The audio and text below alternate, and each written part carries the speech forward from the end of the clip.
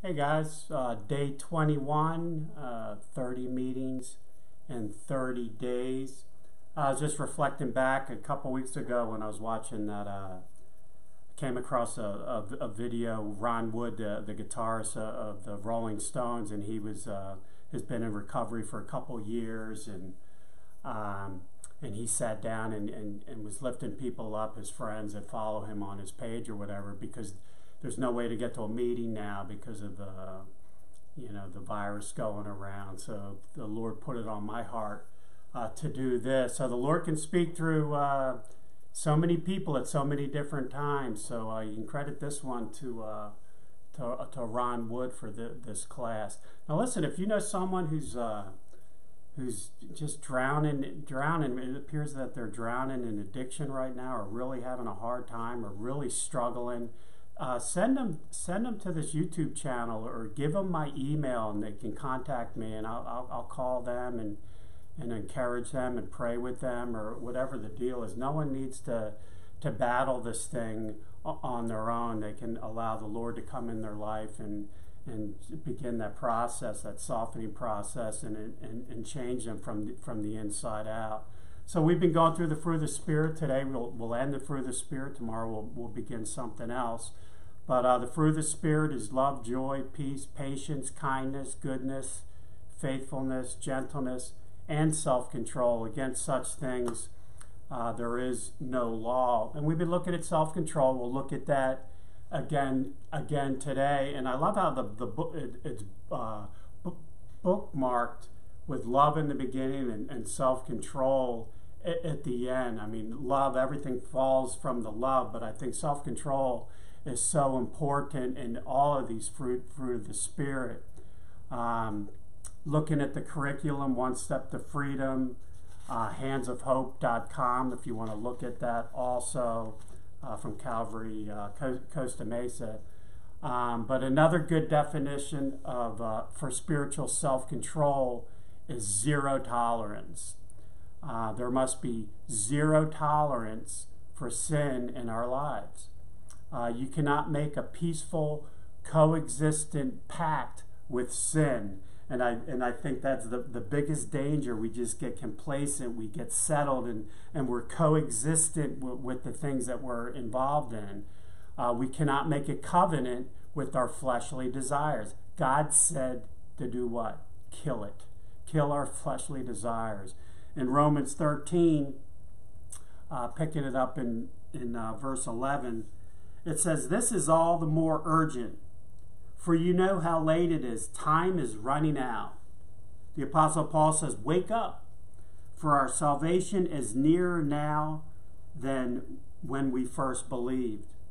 The night is almost gone. The day of salvation will soon be here. So remove your dark deeds like dirty clothes, and put on the shiny armor of right living.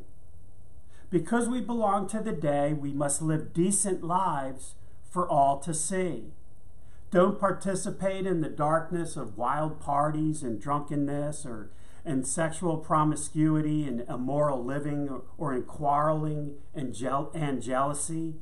Instead, clothe yourself with the presence of the Lord Jesus Christ, and don't let yourself think about ways to indulge your evil desires." See, it starts up here in your mind, and that's what leads to the sin. That's what leads to the death. Don't let yourself think about ways to indulge your evil desires.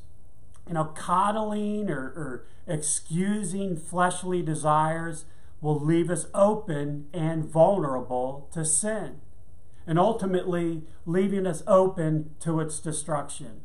We got to bring sin where? We bring sin to the cross. We reckon it dead so that we may live after the Holy Spirit that God placed in us at our point of salvation, and inherit everything that God has promised for us. So there's where our promises are. This isn't prosperity. This is you nail those things at the foot of the cross. You bring them to God, and then the windows and doors of blessing will start to happen in your life, which will bring complete victory.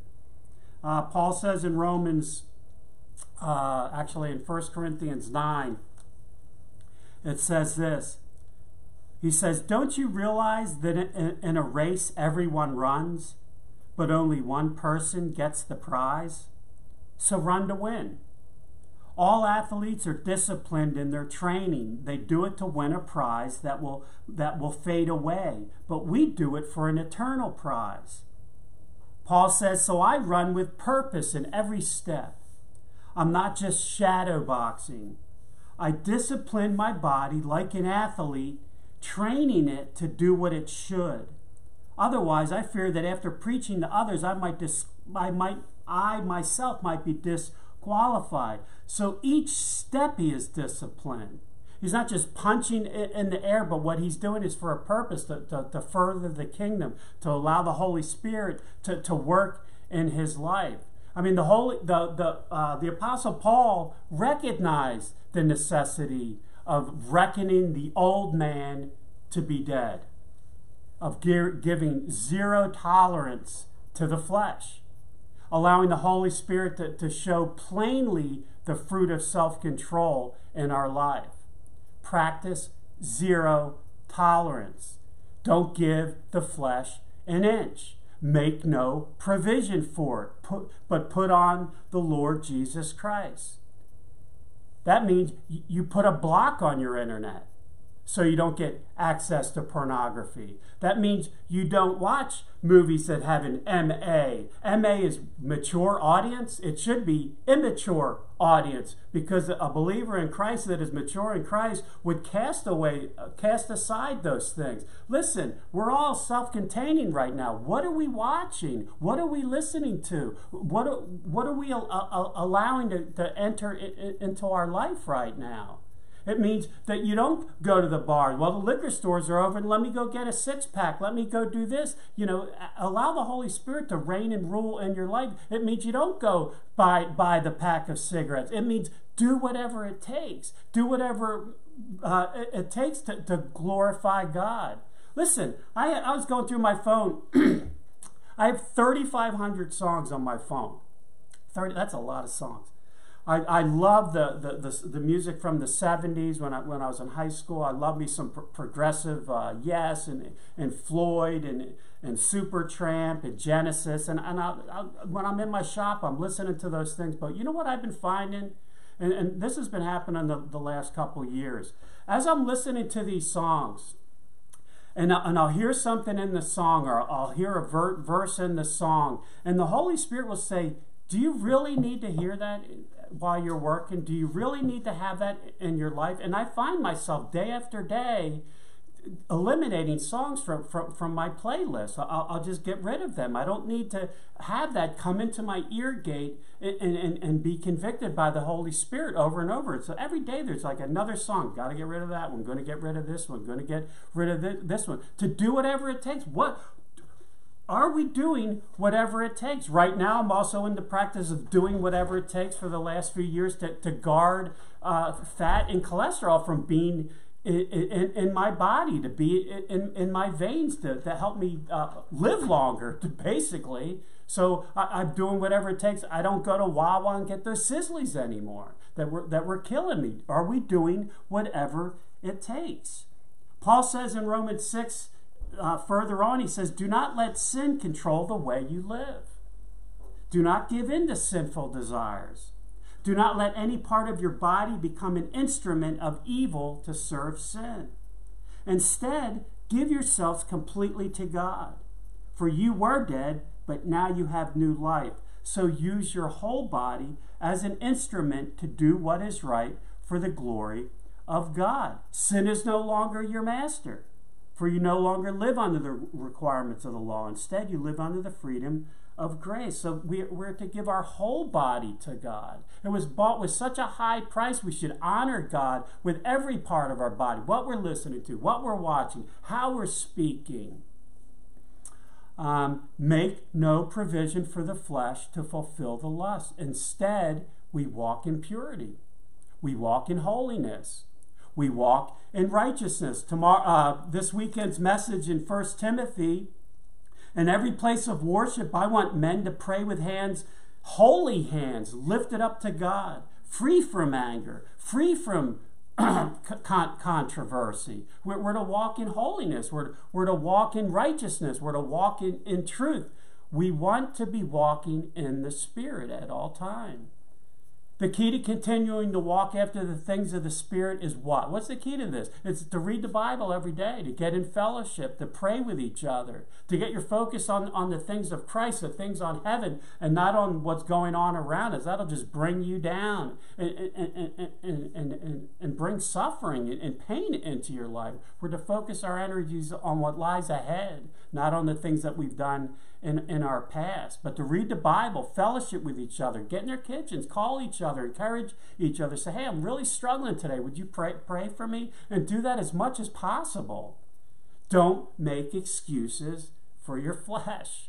Don't make excuses. Well, I just had to keep myself busy. Listen, if you need something to keep yourself busy, give me a call. I'll find something for you to do. Trust me, I'll find something for you to do. Maybe that was for someone. I have no idea. Maybe that was for me. Don't make excuses. Don't live after your fleshly desires. It's an empty, frustrated life. Been there, bought the t-shirt, wore the t-shirt out, bought a new one, did the same thing. It just leads to frustration and desperate times. It's not the life that God intended for you. He wants you to have so much more. You must be born again to live after the Spirit and fulfill the very purpose of your existence, to live in communion and fellowship with God. For every Christian, self-control over the sinful nature is mandatory. We need to receive God's love and respond to it by showing self-control as we walk according to the Spirit and not by the flesh. And I'll just close this from Galatians 5, verse 24 and 25. Those who belong to Christ Jesus have nailed the passions and desires of their sinful nature to his cross and crucified them there.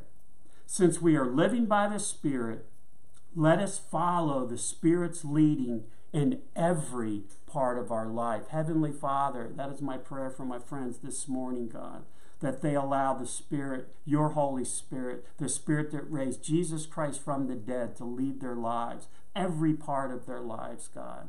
If there's any residual sin in their life, God, may they bring that to you this morning, God, and may you take that from them and replace it with your goodness, your holiness. Would you clothe them or reclothe them in your righteousness, God, that righteousness that brings victory into their life. So we thank you in Jesus' name. Amen. God bless you guys. I'll see you tomorrow.